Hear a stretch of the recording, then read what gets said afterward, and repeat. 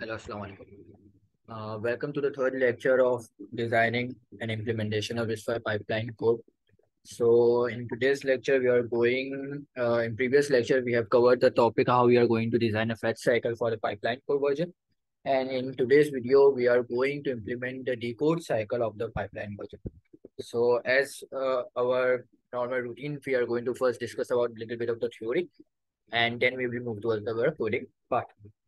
So let's start with the decode cycle part. As you can see here that I've shown the architecture diagram that which modules are going to be a part of a decode cycle part and what signals will be used as an input and as a outputs and what registers values we are going to be used.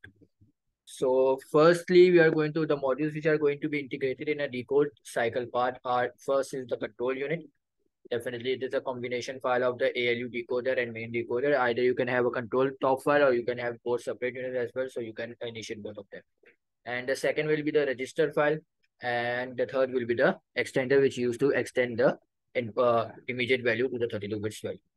And fourth, I have mentioned it at decode stage registers. As previously, I stated that we are going to implement the registers outside the main decode individual cycle part files, but I think let's keep our implementation as a synchronous. So as we have done in previous, that we have designed or integrate the registers into the fetch cycle top modules. In the same way, we are going to integrate the registers in the decode cycle as well. So this is the top diagram. As you can see here, that the left hand side I have the inputs, and on the right hand side I have the outputs and as well the inputs from other coming from the other stages, right? So here we can see that instruction D, PCD, and PC plus 4D are the output of the fetch cycle and getting input as behaving as an input to the decode cycle. And these are some internal signals we are going to be connect internally. So we don't have to that we are going to be mention them in the interim wires. And here you can see that this is a register which have been used as the output of the decode cycle, in which the values have been renamed from D subscript to the E subscript, which shows that from these are the signals from of decode cycle and these are the signals are used into the execution cycle, right? So these are all the control signals and this sources values of RD1, RD2, PC value, RD2, destination address, immediate, and PC plus 4, etc. On the right hand side, you can see that I've put two X signal arrows here, two X symbols here. The main reason because these are not the inputs of the decode cycle. These are the inputs which we have used into the fetch cycle, so we don't have to mention them as the input towards the in the decode cycle. Well, that's why I have mentioned the X here, that these are not the inputs or not the outputs. The remaining three inputs into the decode cycle part will be the reg-write signal, which is coming from the write back stage. W means that it is coming from the write back stage. In the same way, as you can see here, the two main signals that RDW, destination value, register value, address, which is also coming from the write back stage, and also the result is coming from the write back stage. The reason these are signals are coming from the write back stage, as we have mentioned that already know that in pipeline we have divided our execution in smaller chunks. So definitely when I want to write back the data for the following instruction which have been executed from the last 4 cycles, so I need the correct register write signal for that value and the destination register and where is the result which has been generated from for that instruction. So these are the basic overview of what will be the decode cycle top file will be look at and what will be the inputs and outputs. So let's go move toward the coding part without any further delay. So as I've already opened my VS Code Studio and all the files have been available in here, source folder. So all I have to do is just to make a new file with the, as we have make a new file with the fetch cycle.v top file. So we are going to just make a new file for of decode cycle.v. Okay, so just let me open this so I can copy my licensing part on the top of the file. Okay, as includes, so definitely I know which files I have to include here. We have already know that I have to include the control unit top as mentioned here. So control unit top dot will be included. And my other file will be the register file. So you can see here register file name is here, register underscore file dot p. And the third file was my extender file.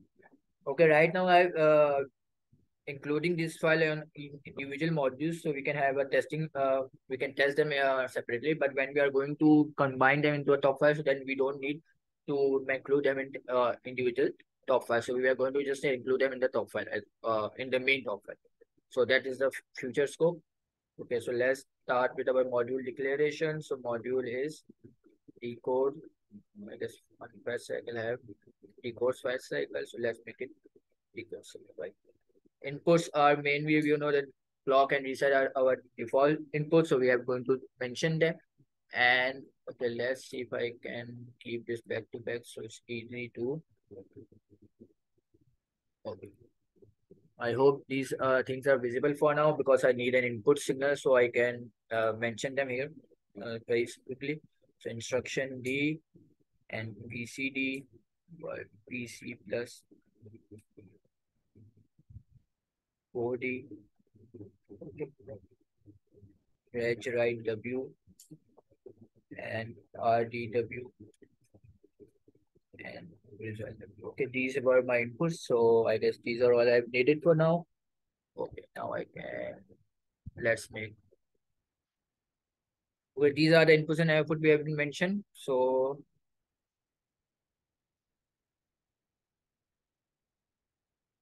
let's start with our declaring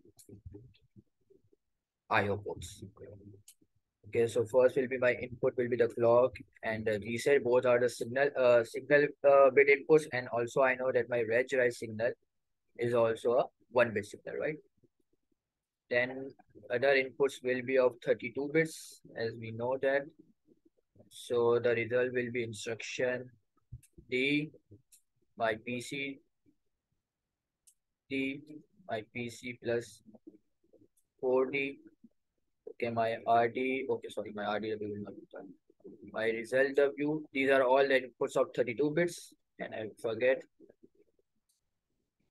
one input will be of my 5 bits because the destination register is always a 5-bit value, so RDW will be a 5-bit value, right? As we have declared the inputs and IO, then we use what we do that we declare the interim wires. Okay, so for that again I need my coding. What will be the, okay, let's we will do that later. Okay, let's first initiate the modules.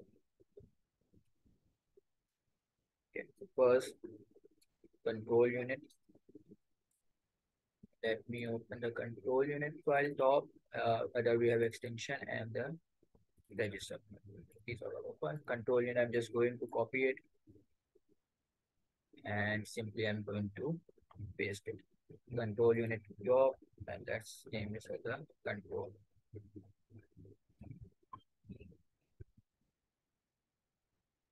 Okay, opcode, I have a reg write signal, I have my digit source, ALU source.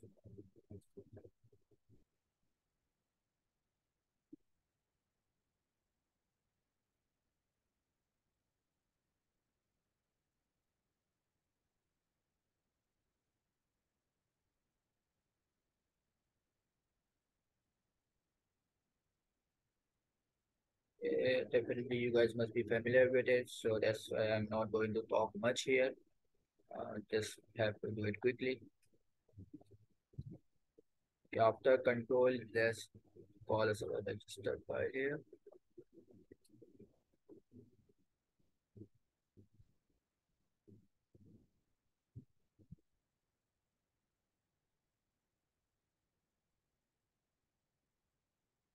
And I'm going to name it as a RF file. We have a clock, we have a reset, white enable, WD3 enable.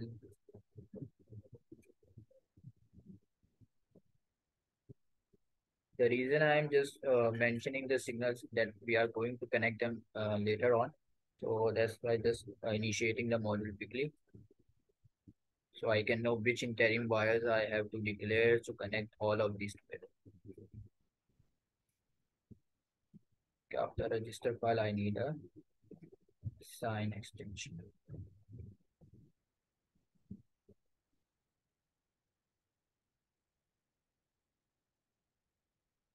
Sign extension have stop mode do it again. Controls.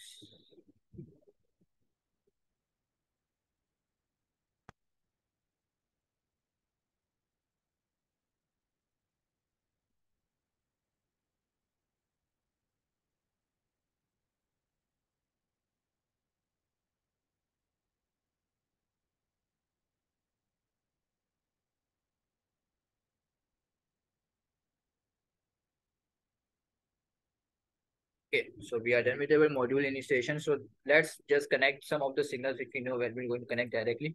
The clock will be connected directly. The reset will be connected directly with our ports. Okay, write enable tree. So we have known that the write enable tree should be connected with our range, right? W, because it is the signal coming from the write back state, right?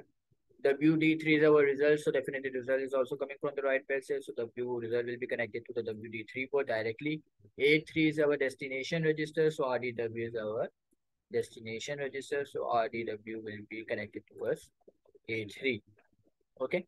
Now for all the images and instruction, definitely we are going to use our instruction D. So instruction V will be used at the opcode, as we know that opcode is of how many bits. You know, I'm going to maximize it. That opcode is 0 to 6 bits of the instruction D. So definitely I'm going to just connect instruction D 6 to 0 bits here quickly. Okay, reg write is one of the signal which is an output here, right? So definitely I have to mention a signal here. So reg write, I'm going to put a subscript of D here, as mentioned already that reg write D. So definitely it can pass out to other stages and it can be connected, come back from the write back stage. So first of the wire is my reg write D. Okay, then immediate source. So let's see what does the immediate source do. That immediate source is directly connected with our extension. So, sorry, immediate source D will directly be connected with our extension immediate source D, right? And immediate source signal will be of 2 bits. So let's declare it here, wire 1 colon 0. Okay, we have immediate source connected. Then we have ALU source. So let's see, ALU source is my output and then going towards the execution part. So ALU source D will be my another wire. Okay, declare that. Okay, sorry, I forgot to see that ALU source D is a single bit signal, right? So all I have to do is just to control C and control V here. Then we have a memwrite signal. So definitely memwrite signal will also be going to the execution stage. So memwrite D and control C, control D. And I just write control C and control D here, right, as well. Okay, the result source. So we can see the result source is also going. Source D is a 2-bit signal which is going directly towards execution stage, right? So result source. Okay, so there's also 1-bit signal here. The reason the signals have 2 bits there is because there are some extra part has been included in the architecture, as we have only implemented till R type in our previous single cycle. So that's why the signals here are of single bit. So you don't have to worry about it, right? Okay, the branch D will be also going to branch execution. So branch, just naming as D and also mention here. Okay, now we move towards the function tree. Function tree, as we know, that is a 12 to 14 bits of our instruction D bits. So all I have to do is connect the instruction D 14 till 12 bits here. Okay, so connected 12 till 14. And for the function 7, we have only the 30th bit of the instruction D. So simply we are going to connect that as well. Okay. I think that function C is the sync. Okay, function 7 is a 7-bit signal here, but as we have mentioned here that it is a 31, so I have to mention it from 31 till, if we go back 31, 30, 26, 25. Okay, I guess it is from 25 till 31. Let's move towards our control signal if I remember correctly.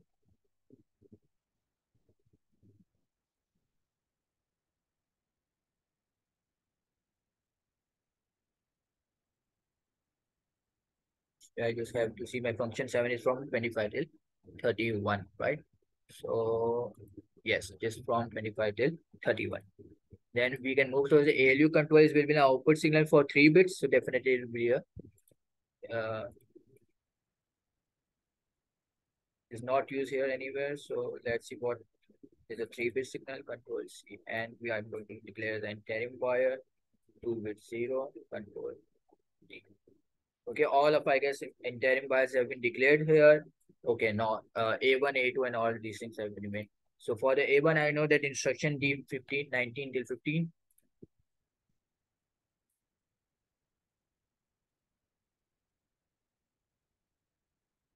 And same for A2, my bits value will be from 24 to 20.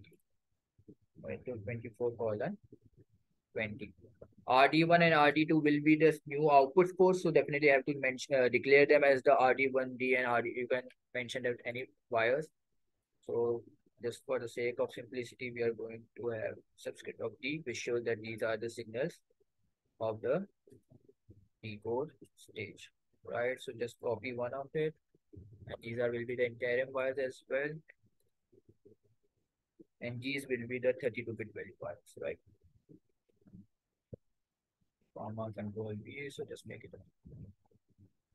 So keeping the practice by mentioning the wires and registers on the top will is a good practice so that we don't have any errors occurring in that.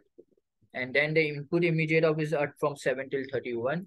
So definitely I'm just going to office input as a 31 till 7. I hope that this is a 0 so 31. So let's keep it 0 to 31.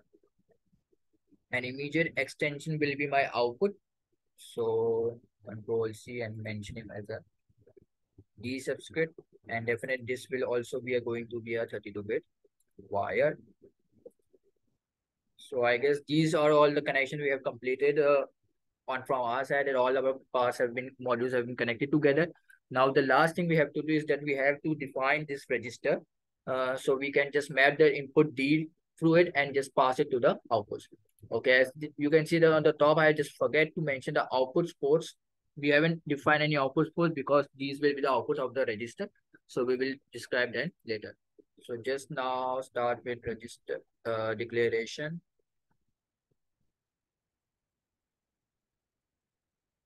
of interim registers, right? So let's start quickly with the first register will be my all the control signals, uh, except for the immediate source will be my registers. So just quickly, I just have to what I can do is copies these and mention it here and have a subscript of R in them.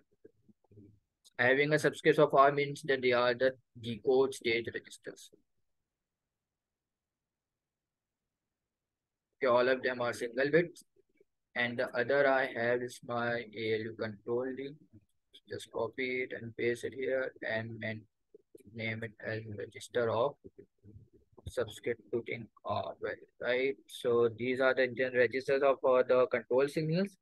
Now we have to describe the register for RD1 and RD2 and the immediate extension. So just copying that as well from wire and mentioning them here as a okay. In here, definitely the registered numbers are increasing. Subscripts are, and we have a subscript of R. Okay, RD1, RD2 have been done, immediate have been. Okay, now you can see that these some inputs are also getting registered by without any using of it. Like our PCD is just getting input into the decode cycle and just getting as an output from the PC without any working on it. And same is going with our PC4D, and RD is also one of the registers which we have to place as an output. So for here, I guess I'm going to make a new register of 5 bits, which will be RDR. And let's make an underscore D as well. So RDDR is my one of the registers which I'm using directly from instruction. It will be mapped into it from 7 to 11. Okay, immediate have been done. Now I have to mention 2 more registers of PCD and PC plus 4D. So I'm mentioning them separately as So PCD underscore R and PC plus 4D underscore R, right? So these are the registers we have been mentioned earlier. Let's just check it out that all of mentioned registers have been put it out. So here are 1, 2, 3, 4, 5, and 6, 7, 8, 9, 10, 11, 12, and 13. There will be a total 30 number of registers declared. So let's count 1, 2, 3, 4, 5, 6, 7, 8, 9, 10, 11, and 12. Okay, I guess I forgot one. PCD, yeah, I guess PCD. 1, 2, 3, 4, 5, 6, 7, 8, 9, 10, 11, 12. Correct, correct. 1, 2, 3. Okay, here is the jump signal as well that we haven't implemented the jump, so definitely I'm going to ignore that. So I guess my all of the registers have been declared here. Now we have to implement our register logic. I'm going to wait a little bit of fast so that we can move.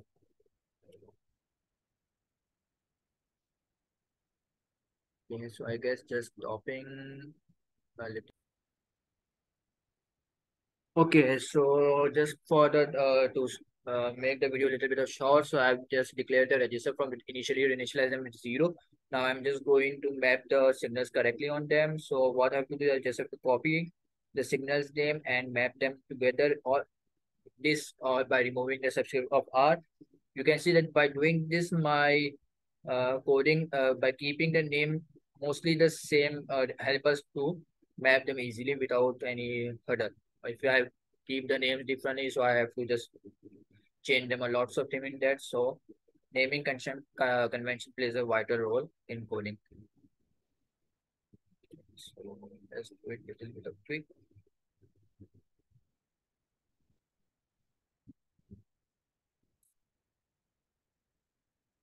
What I can do, I can just copy this part as well.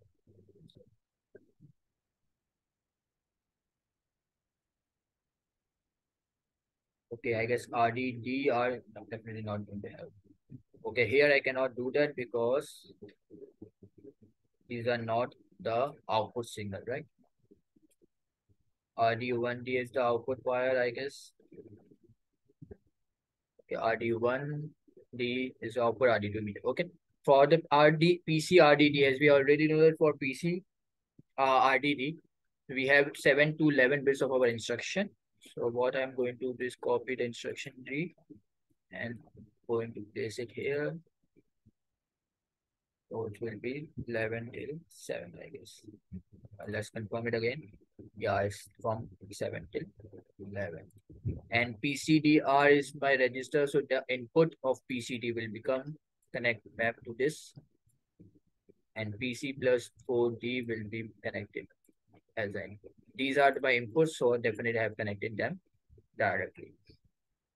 Right, so these are the register signals. Now we have to mention our assign statements, output assign statements. So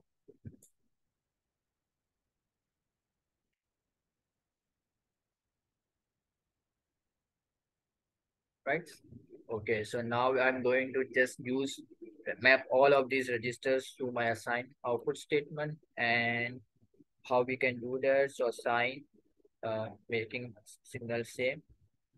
Okay, now I just have to mention the subscript of E here, right? So these ER will be mapped to directly here.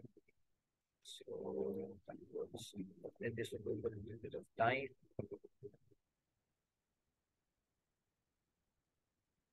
Yeah, I'm just reminding you that definitely we have not declared any of the operands as an output, so we have to do that as well. So let's first do this, and then we can do that.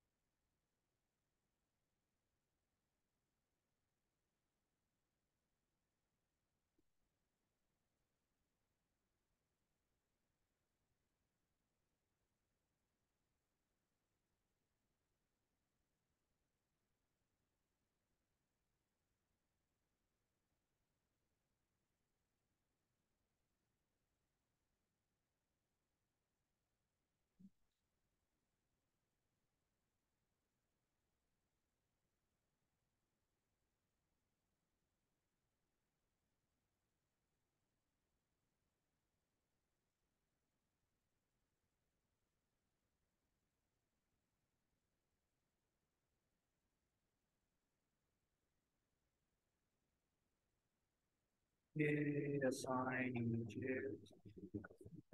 Definitely, I'm thinking that you guys must be bored by looking at this, so I prefer that you keep on practicing parallelly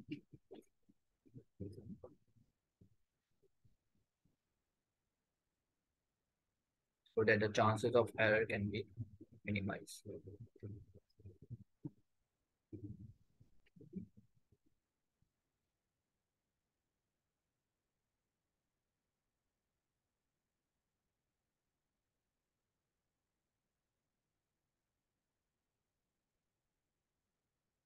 It should be PC, right? So I guess we are done with here the assigned statement. Now I just have to mention these as the output signals quickly. When you write E,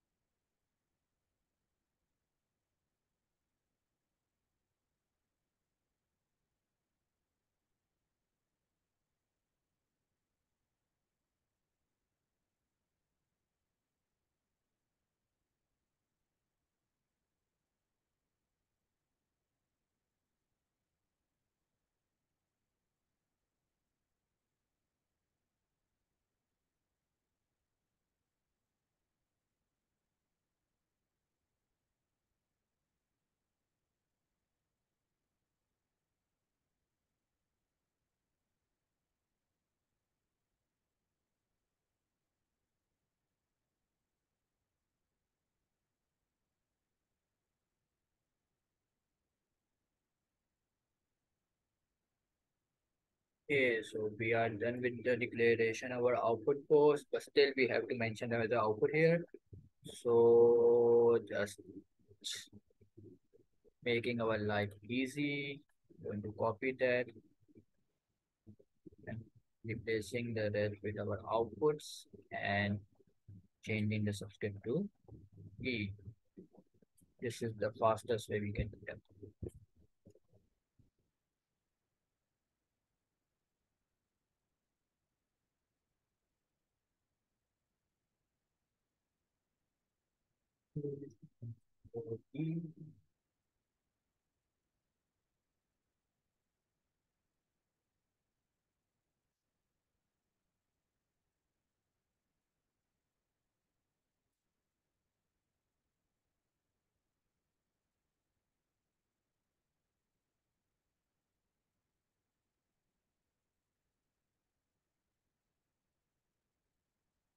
Okay, so this is our final.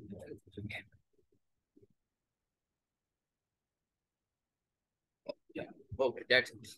So you can see here that we have completed our decode top module that we have already mentioned all the inputs and outputs post. We have declared input and output here. Also in wires, the registers which we are going to use, the modules which we have been using and have connect them to each other. And here is our register logic. And we have also mapped in output ports of our decode state to the registers. And then we have mapped these registers to our output assigned ports, right? So this is all for the RTL design file. Today I'm not going to make a test bench for it. So I'm giving this task of making a test bench and verifying this design is up to you. So you have to make a test bench for it and you have to verify it and see if there are some errors or not, or you can simulate it successfully. So this is all for the decode cycle. We will be having our next video on execution cycle, inshallah. So stay tuned for it. And that is all for today. Thank you very much. Allah Hafiz.